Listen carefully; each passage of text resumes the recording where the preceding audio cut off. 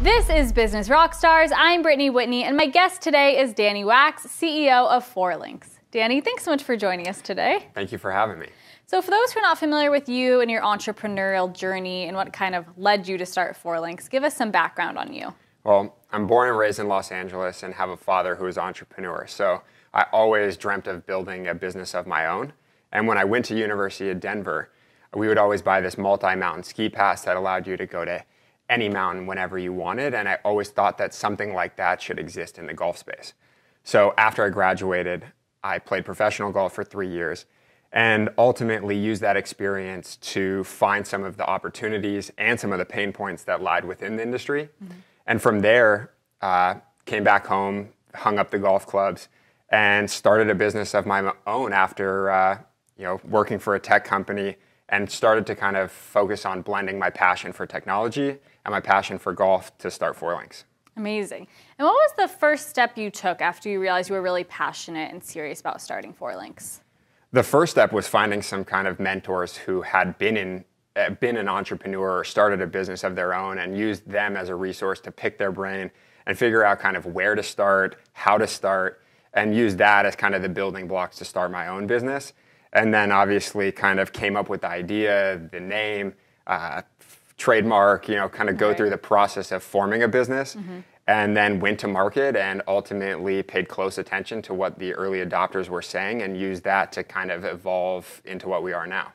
So what is Forelinx and why did you create Forelinx Points? Forelinx is the best way to play fantasy golf and book tee times. And the Forelinx point system was built with two things in mind: our customers and our business. It allows our customers to have ultimate flexibility over their schedule and their budget. And an example of that is Saturday morning tee times are going to be more in points than Wednesday afternoons. And a private course is going to be more in points than your local muni. And our business with the points allows us to control our unit economics and also get more creative with our marketing strategies.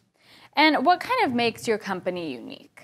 For us, I would say it's the user engagement cycle that makes us unique. We have a unique opportunity where people can watch PGA Tour events, win points, and then use their points to book more tee times. That's great. And what made you decide that you wanted to launch a fantasy golf platform?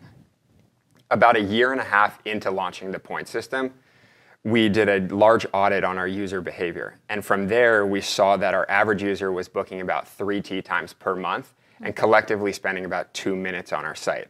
So we wanted to find a way for those users to engage with our brand in between their rounds of golf. And we thought that the point system was that perfect vehicle to kind of enter the gaming space and differentiate our platform.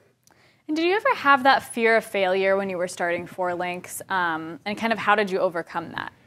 I mean, we all have the fear of failure, and I think it's more about embracing that fear and using the opportunity, or really using the fear and the mistakes as opportunities to evolve and grow your business. And who is Forelinx's target audience, and how have you grown kind of a community? Yeah, so our target audience is the avid tech-savvy golfer.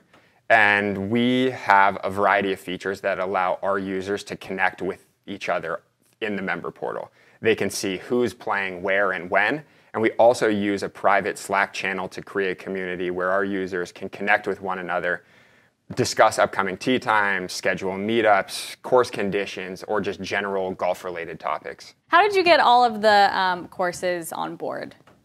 It started as a very hand-to-hand combat effort. We would go directly to one golf course, come to them, say, hey, we want to be an extension of your marketing strategy. We're going to help deliver new rounds and revenue to your facility. And I would say the first year was all about getting enough courses on board. Was anytime you build a marketplace, you need enough inventory to create enough value for someone to sign up. And through that, we just evolved into having those conversations with higher level management companies who operate 10, 20, 30, 50 golf courses. So it went from speaking directly to the course operator to more management level conversations. And how is Forelinx positioned to help grow the game? We're the only platform that rewards people for the more they play and watch golf. And through that, we have a unique opportunity to incentivize people to come and join the sport or increase frequency amongst people who already play. That's great. And in your opinion, what has been the most effective way that you've been able to reach your audience? I would break that up into kind of two categories. One, organic efforts, and two, paid efforts. And from a paid effort standpoint, Google AdWords, hands down, has been the most effective. You're able to capture high intent traffic who are searching keywords like tee times in Los Angeles or fantasy golf.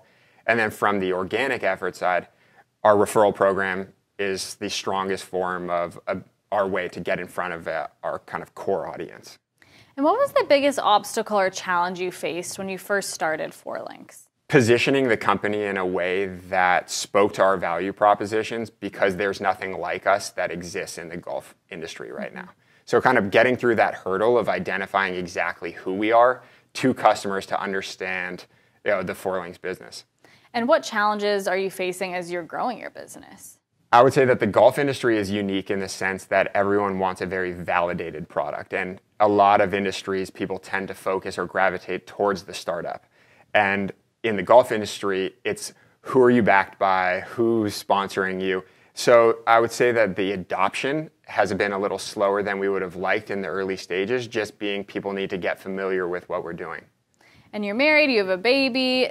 How is your work-life balance with running a business? Work-life balance has been really a tough kind of battle for me, but it forces you to be more efficient with your time. I'm working at different hours than I ever did, late nights, early mornings, but it kind of puts a new sense of urgency on your work, and it, I don't know exactly how to sum it up, but I would definitely say it forces you to be more efficient with your time is the biggest takeaway. Yeah.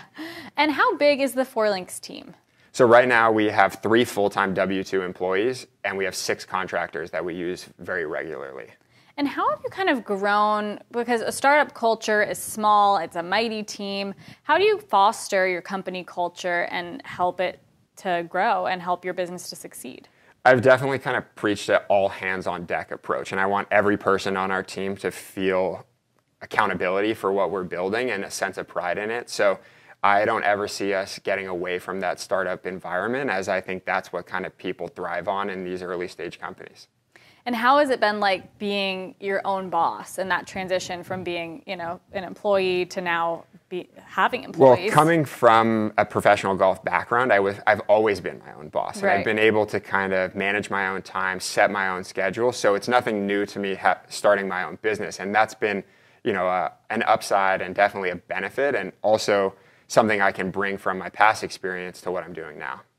And if you could go back in time and give your younger self a piece of advice, what would you tell yourself? I would say that it's really important to set specific milestones and hold yourself accountable to those, because in the early stages, it's really one of the only ways to measure success as you're growing. Absolutely. And where do you see Forelinx in the next 5 or 10 years? Over the next 2 years, our focus is growing from a regional product to a nationwide business. And in 5 years, we really want to roll out a variety of fantasy contests, as well as in-game betting, as we think golf is one of the best sports to offer in-game betting, as the pace of play between shots is so unique versus a soccer or a basketball. So, we see Forelinx providing the opportunity to kind of elevate fan engagement on the way of betting on every single shot versus just a single round or a tournament-wide contest. That's so interesting. Well, I'm so excited to see where Forelinx is in the future, and thank you so much, Danny. Well, thank you for having me. This is Business Rockstars. That was my amazing guest, Danny Wax, CEO of Forelinx.